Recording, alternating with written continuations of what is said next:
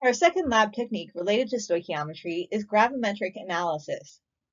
In gravimetric analysis, we're using masses of some component of either a mixture or a compound, and we're separating them out and weighing them.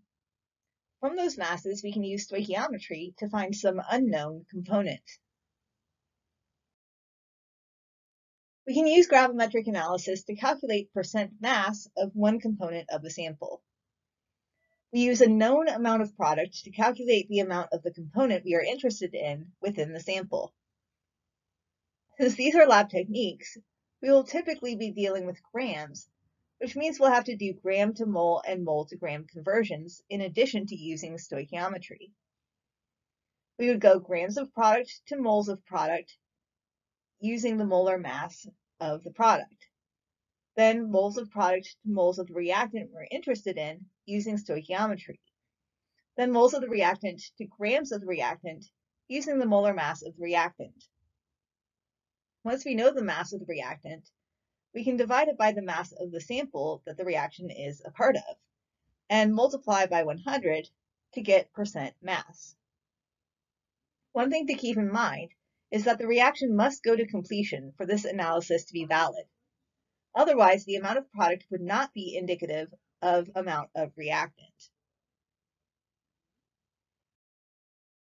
Here's an example of gravimetric analysis. We have a mixture that we're starting with that contains magnesium sulfate and some other stuff. It doesn't say what that other stuff is. It's dissolved in water and treated with an excess of barium nitrate. Barium nitrate is going to react with the magnesium sulfate, and it results in the precipitation of 6.168 grams of barium sulfate. That's how much product we get out of this reaction.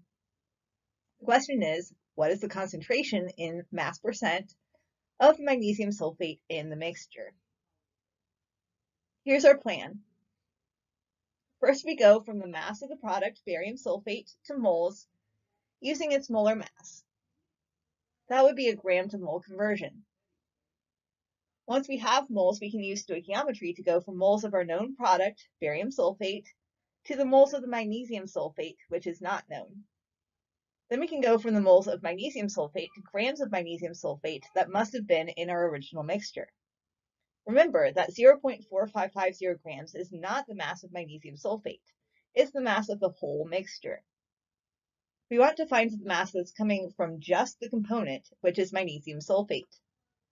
We can take our calculated mass of the component and divide by the mass of the whole thing times 100, and that gives us mass percent. First, we're taking our known amount, our 0.6168 grams of barium sulfate, and converting it from grams into moles by dividing by the molar mass of barium sulfate, which is 233.43. We come out with 0.002642 moles of barium sulfate, which is how many moles of product we got out of the reaction. We can go from moles of barium sulfate to moles of magnesium sulfate, since ultimately what we want is amount of magnesium sulfate in our mixture. We take our 0.002642 moles times 1 divided by 1, because we've got coefficients of 1 in our balanced chemical equation. But if our equation were different, we could have different numbers here. Our number ends up staying the same, but the units are now moles of magnesium sulfate. We can take those moles of magnesium sulfate and change them into grams using the molar mass of magnesium sulfate.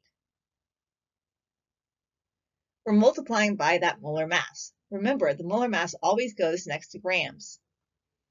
We find out that 0.3181 grams of magnesium sulfate were in our original mixture.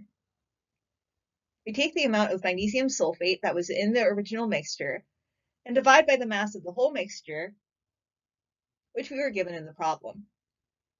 It would have been weighed out in the lab. Finally, we multiply by 100 to get a percentage and come out with 69.91% as our mass percent of magnesium sulfate in the mixture. What is the percent of chloride ion in a sample if 1.1324 grams of the sample produces 1.0881 grams of silver chloride, AgCl, when treated with excess silver ion, Ag+1? You've got some chloride ion making up part of a sample. It's reacting with silver ion to make silver chloride.